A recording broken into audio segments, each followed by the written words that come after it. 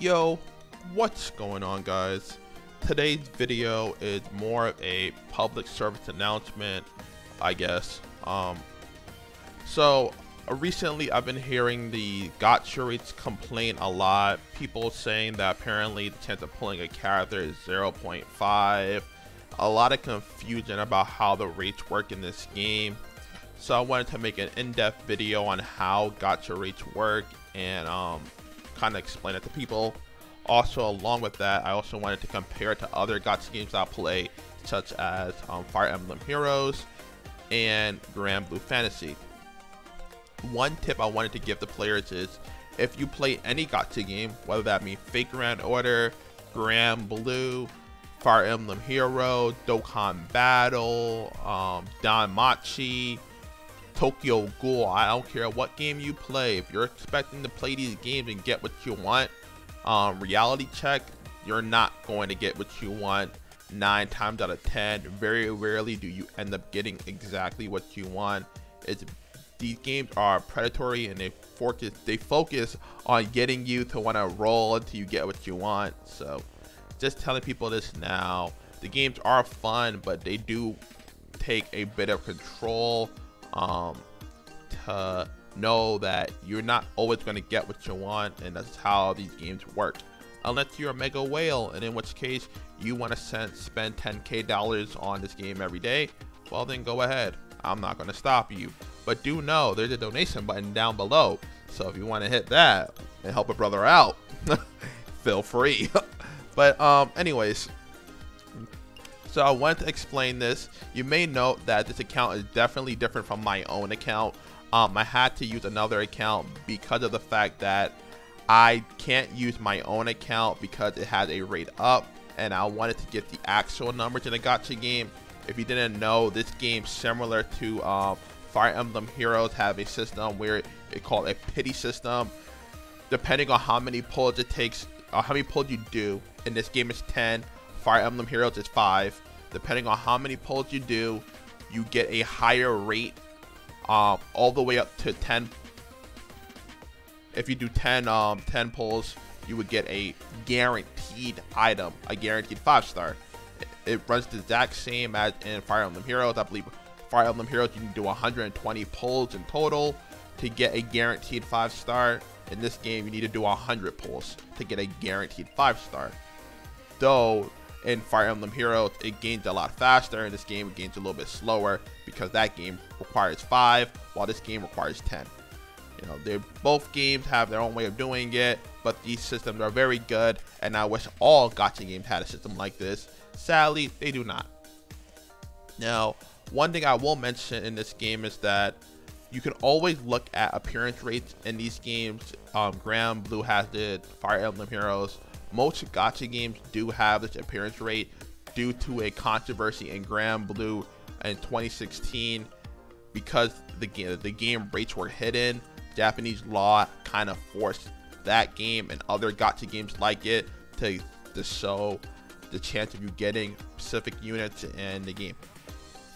So we're going to be clicking on appearance rates right now.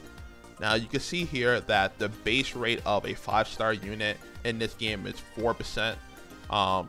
That's everything. That includes the featured and the normal rate. You can see that featured is 2%, while normal is 2%. Now, as you can see here, this is what I was talking about, 10 more summons before a 5-star rate increase. So that's very important. I hope you guys do notice that.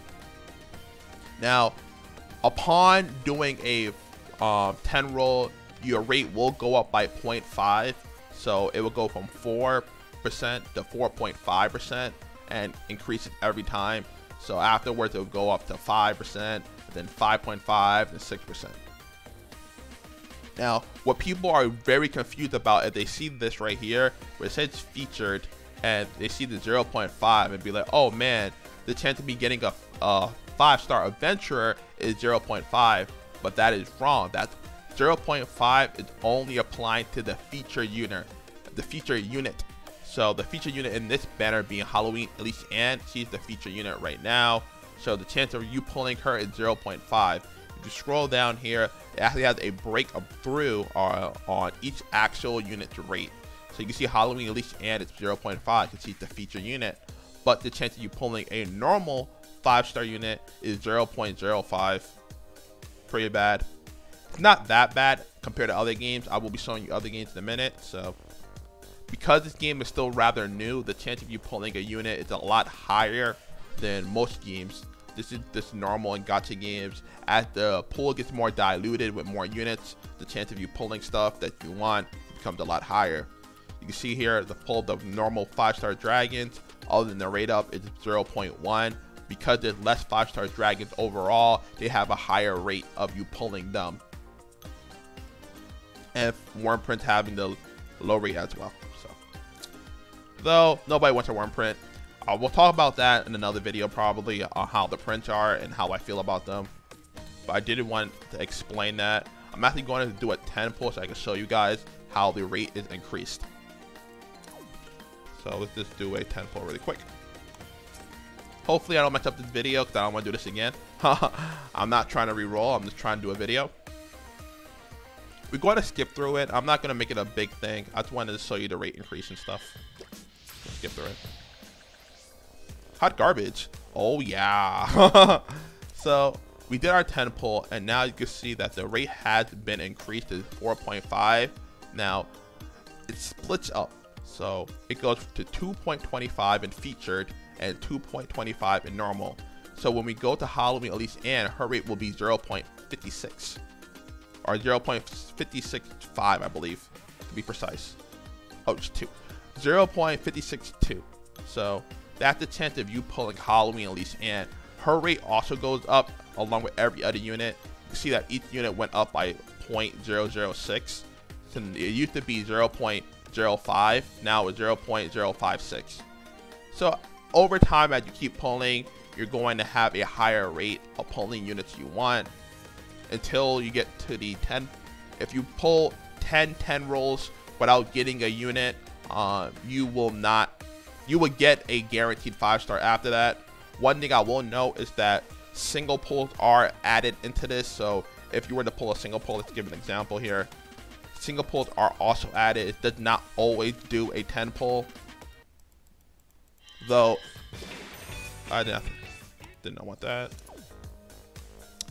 Okay, so you can see that it's going to say 9 here in the top left corner. So they are added.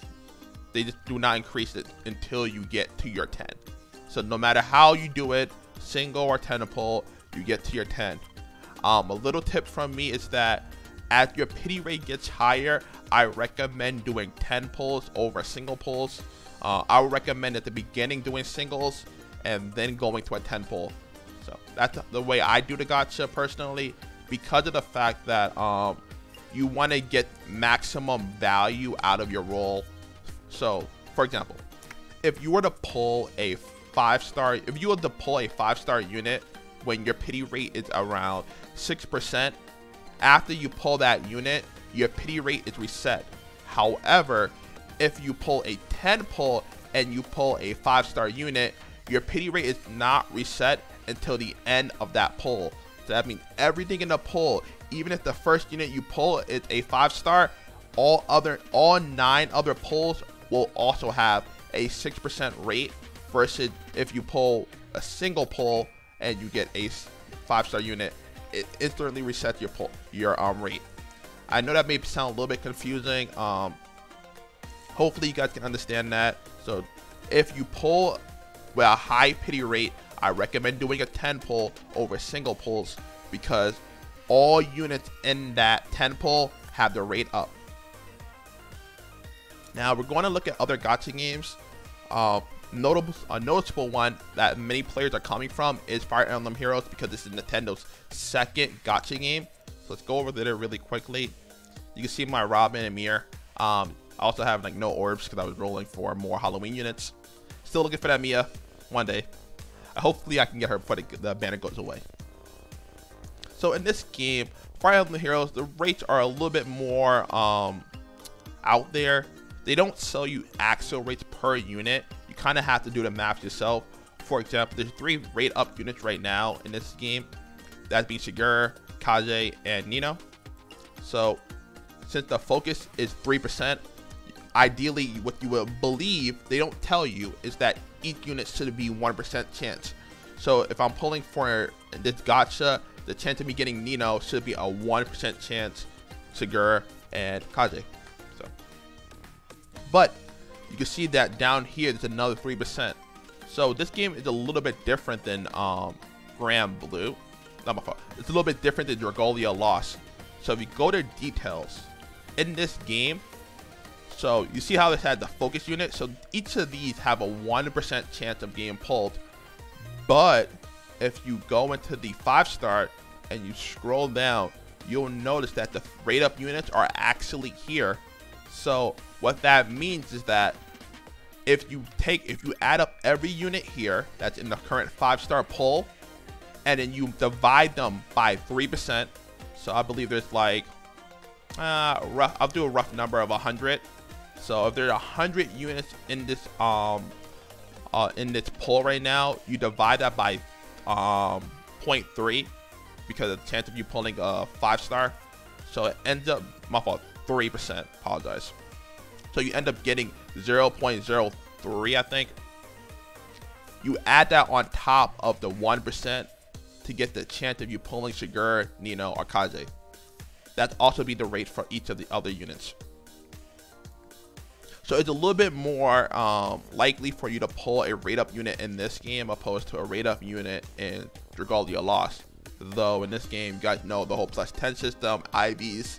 So we won't talk about that, but if you're coming from this game, that's probably why you're more likely to pull a 5-star unit that you want in this game opposed to Dragalia Lost. Now, one thing I will mention about Dragalia Lost is that pulling units, you only want to pull one of them. After pulling the one, you don't ever want to pull that unit ever again. Because of the fact that L Water is the system in this game, it's more beneficial for you to pull a dragon dupe and a wormprint dupe opposed to a character dupe. Now another game I want to look at really quick is Grand Blue Fantasy. Now Grand Blue Fantasy has a typical gacha system. This is just a normal gacha game. The rates aren't that high, but it does have a double rates banner. So most of the banners you actually don't want to pull on. So these are the normal draw rates in the game. The normal draw rates for you pulling a SSR unit or a 5-star equivalent in other games is 3%. Now you can see that the rates are really low here. The reason that the rates they may be so low compared to Dragalia Lost is because this game is very old. It's about running on 4 years, going on 5. So because the pool is so diluted, the chance of you pulling a specific unit is actually very low. Even the rate up units in this game are 0.14. So that's about the same as pulling a Dragalia Lost Dragon. So you can kind of see that the rates aren't that high. Not to mention, you gotta know you have to hit the 3%. You have to hit the 3%, and then once you hit the 3%, all this is calculated, all of it. So that's why the rates are so low. There's not a spread of it. So that's how this game works. This is more similar to most gacha games. The average pull for a gacha game, I believe, is anywhere between 2%, 2 to 3. I think 2 to 3. 4 and 5 is more generous, but 2 to 3 is like the average pull of a gacha game. Hopefully this gives you guys a better understanding of pulling in gacha games. If you like this video, leave a like on it. Spread it if people want to know more about gacha games and their rates and stuff and how they work. Hopefully it was helpful. I'll see you guys next time, and thank you guys for watching. Bye.